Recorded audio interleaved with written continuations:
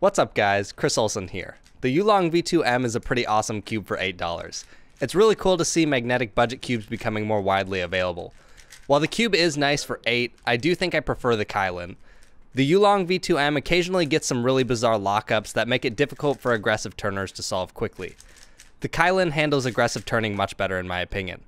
With that being said, I think this cube would be great for someone to try if they have never tried a magnetic speed cube or if they wanted to get a friend a magnetic speed cube for cheap. But in my opinion, that's all it should be used for. Hey everyone, this is Phil. The new YuLong V2M is amazing for its price. It's highly functional, magnetic, and just $7.99. If I had to criticize, I would say that the cube has a slight locking and instability issue, a little like the MGC V2 but less severe. But then I remember I'm criticizing a cube that costs less than my lunch sometimes. I don't think this cube will replace any advanced cubers' mains, but it's absolutely magnificent for $7.99. I consider this cube a great success and I highly recommend it. What's up guys, Damien here. The YuLong V2M is easily the best value puzzle currently on the market in my opinion.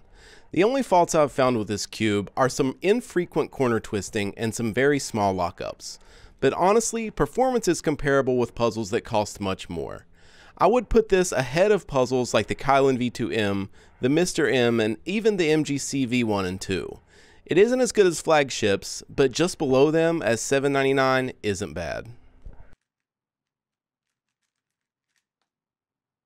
Hey everybody, Maddie here. My initial thoughts on the YuLong V2M is that it is a fantastic cube for its price. Out of the box, it is a little too fast and uncontrollable, but once set up, this cube performs very well and slows down to my liking. It has a very smooth but crunchy feel. It corner cuts with ease at any angle. For reverse corner cutting, the cube will just cut in the opposite direction. This is one of the best corner cutting cubes that I've tried.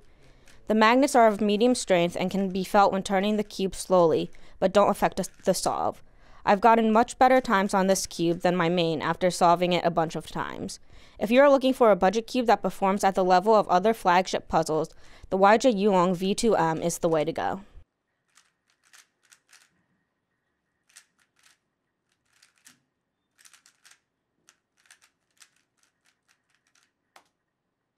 Hey, this is Jules. I'm a bit taken aback by the YuLong V2M since I wasn't really expecting anything. However, it is quite pleasant to use, and with its light weight, I don't see myself getting tired of solving on it over a long period of time. Its magnet strength isn't that strong, which isn't really a negative thing about the cube, it's just something I personally don't like. On top of that, it's not really a good fit with my aggressive turning, and I found myself having a hard time doing actual solves. If I had more time with the cube, I'm sure I'd adjust to it no problem.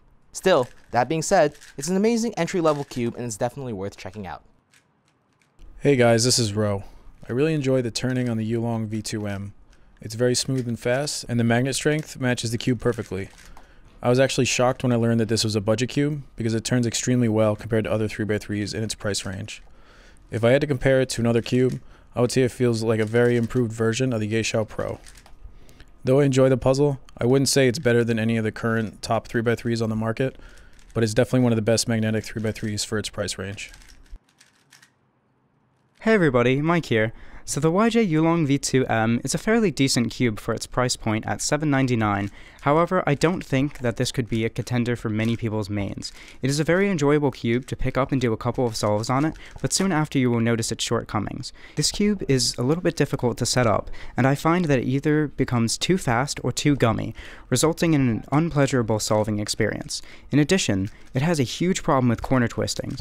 Out of all of the solves that I did, I got corner twists on about 5 of my solves in a 20-minute time period, more or less.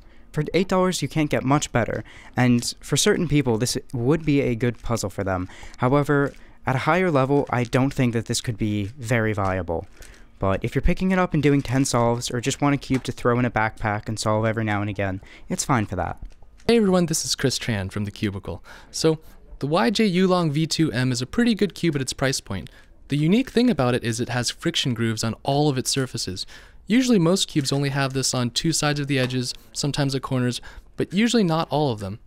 This gives it a really nice feeling at first, but if you're looking for a main, this might not fulfill your requirements.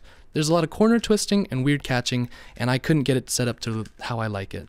But all in all, this is a pretty good cube, especially for a magnetic cube at this price point.